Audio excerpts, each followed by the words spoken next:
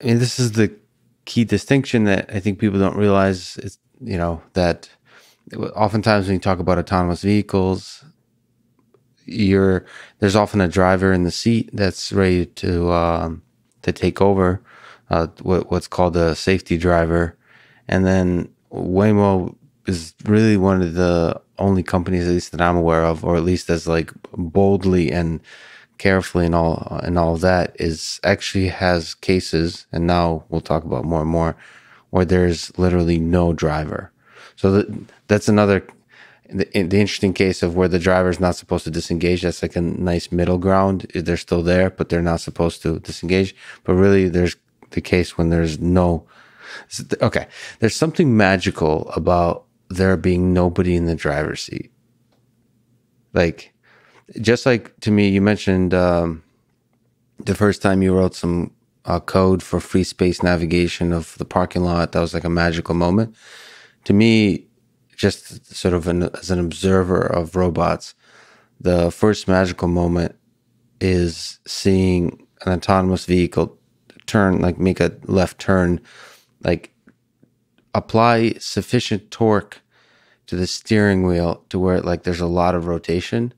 And for some reason, and there's nobody in the driver's seat, for some reason that communicates that here's a being with power that makes a decision. There's something about like the steering wheel, because we perhaps romanticize the notion of the steering wheel. It's so essential to our conception, our 20th century conception of a car.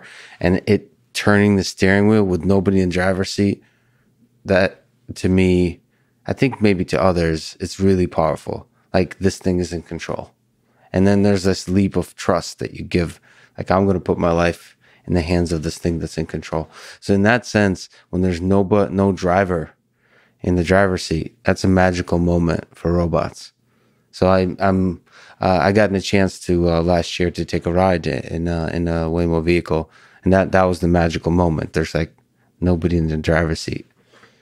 It's like the little details. You would think it doesn't matter whether there's a driver or not, but like if there's no driver and the steering wheel is turning on its own, I don't know. That's magical.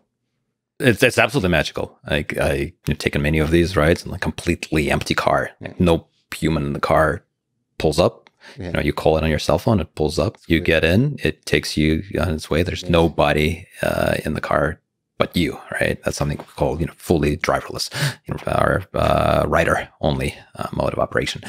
It is magical. It is, transformative. This is what we hear from our riders.